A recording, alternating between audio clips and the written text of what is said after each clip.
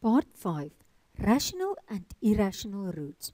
You will find this on page 7 in the Namibian Mathematics Grade 9 textbook, y equals mx plus c to success. Rational roots. Roots can be written as vulgar or common fractions, like this. A will be an integer and b will also be an integer. B can just not be 0. Okay.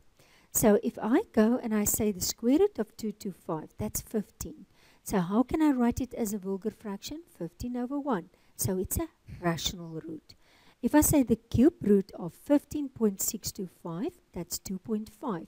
It can be written as 2.5 or 2 and 5 over 10, which will simplify to 2.5.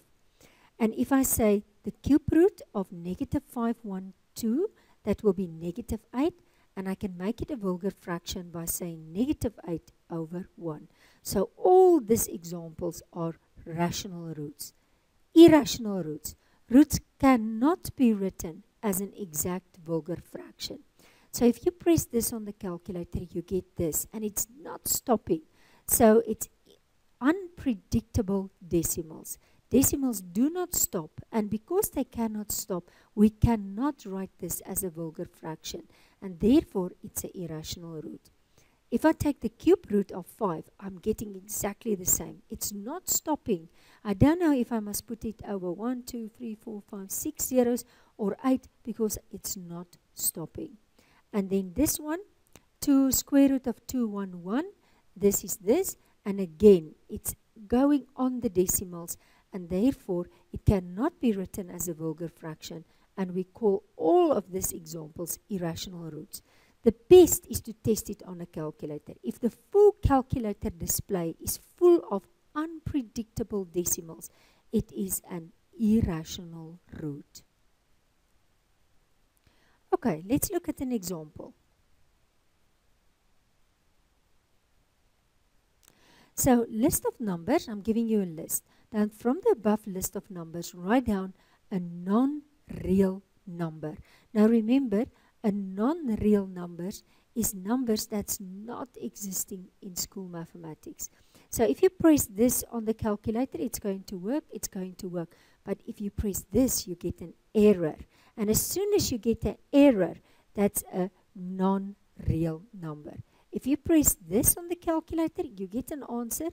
It's a irrational number, but it's working. It's not giving you an error. Okay. So a rational number, if you press this on the calculator, remember, then it's going to give you, it's not cube root, it's square root. So it's not stopping, so it's irrational. If you press this on the calculator, you get 8. So you can write it as a vulgar fraction, and that's why it's rational. And if you're going to say, let's go on, 3.4, it stops. So you can make it a vulgar. You can say 3 and 4 over 10, which will simplify to, okay, let's just write it down. So if you say 3 and 4 over 10, it can simplify to 3 and 2 over 5, which is a vulgar fraction, and that's why it's a rational. And again, that's already a vulgar fraction, so it's also a rational number. And then the irrational will be the ones that's left, and that will be the square root of 8. Can you see? You cannot write it as a vulgar fraction. And then the cube root of negative 30. You cannot write it as a vulgar fraction. Okay. I want you to stop the video, and I want you to do triangle 5, number 1. Okay. And do number A, B, C, D, E, F, as well as number G. You can stop the video, and as soon as you are finished, you can continue with the video. So this is try now 5. Let's start with number A. Decide whether the following are rational or irrational. So if I look at number A, it's the cube root of 81. Press it on the calculator. And the calculator is going to say 4.326748711 and therefore it will be irrational. Okay, let's look at number B. If I look at number B, it's the square root of 27, not the cube root.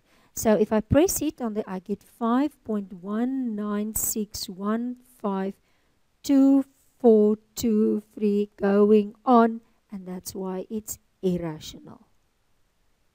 If I look at number C, now this is a fraction, 225 over 2, but I can press this on the calculator and I will get 7.5. It stops. So I can make it a vulgar fraction. I can say 7 and 5 over 10, and that will be 7.5, and that's why it is rational. Okay, and then the next one, number D. It's 2 and square root 8.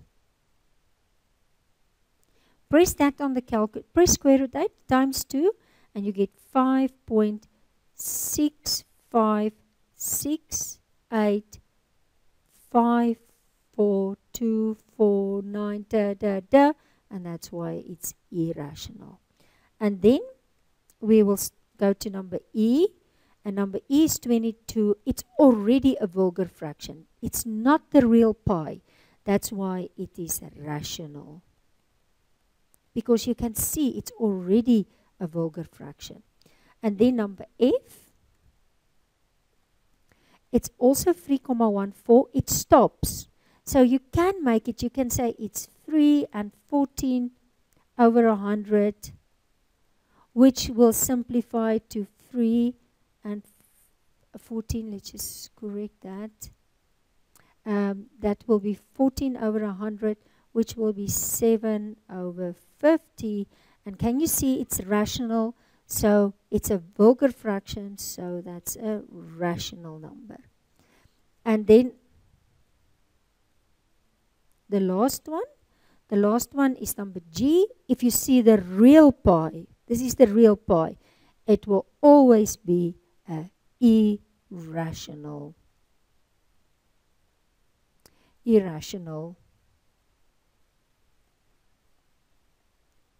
number. Okay,